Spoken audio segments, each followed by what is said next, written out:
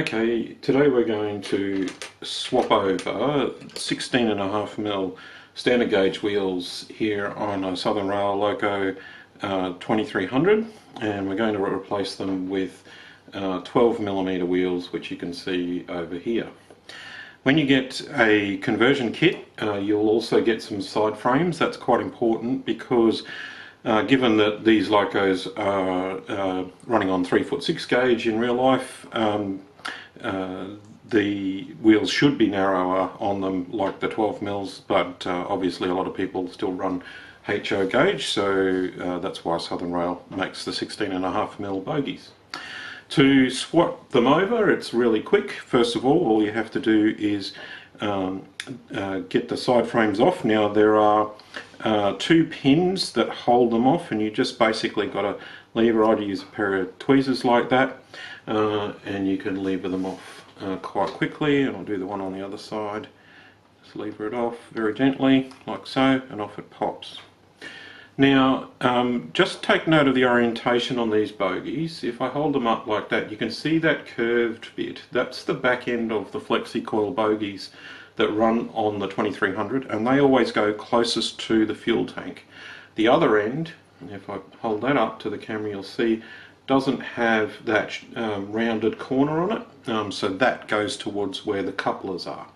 So now all I'm going to do is put those side frames to one side, and the next thing to do is to pop off the gear tower. Now the easiest way to do that, you'll see here there are some clips on the side, so we just got to lever those clips up, just pop them up like so, 1 and 2.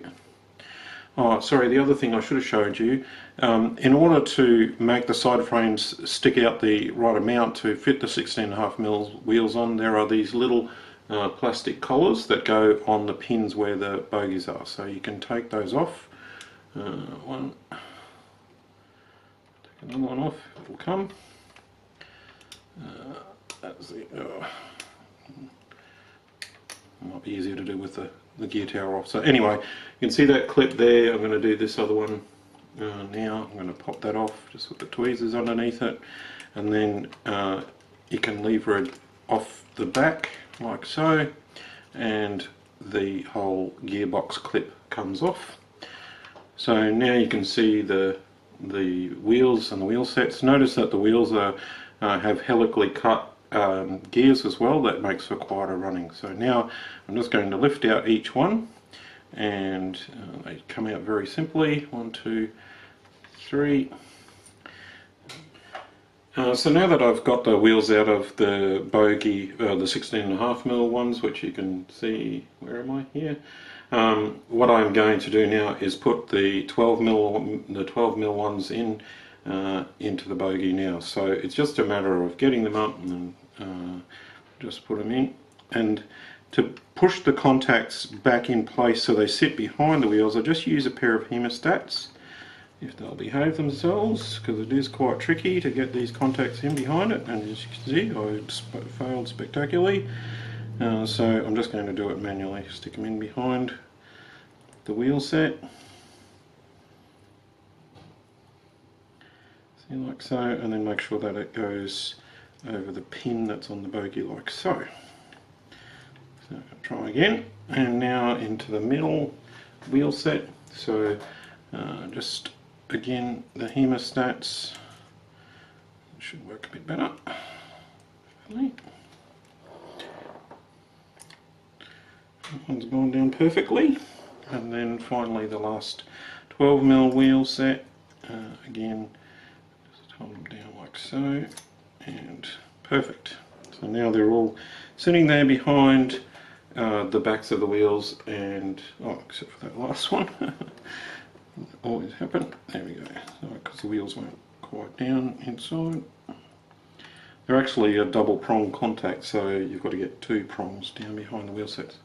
So that's now the wheels into the bogie, and it's just a matter of putting the cover back on, and it'll just clip into place. It has 6 points that it clips in. There we go, all clipped in now, so that's ready to go.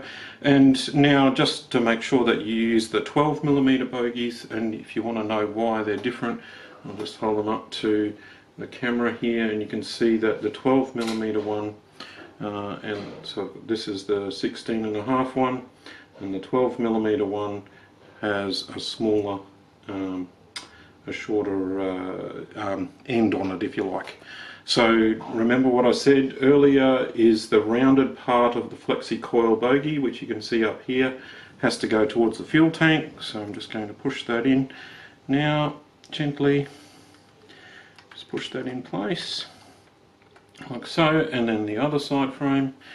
Make sure I put the 12mm one there. I'll push the other side frame on now, very gently.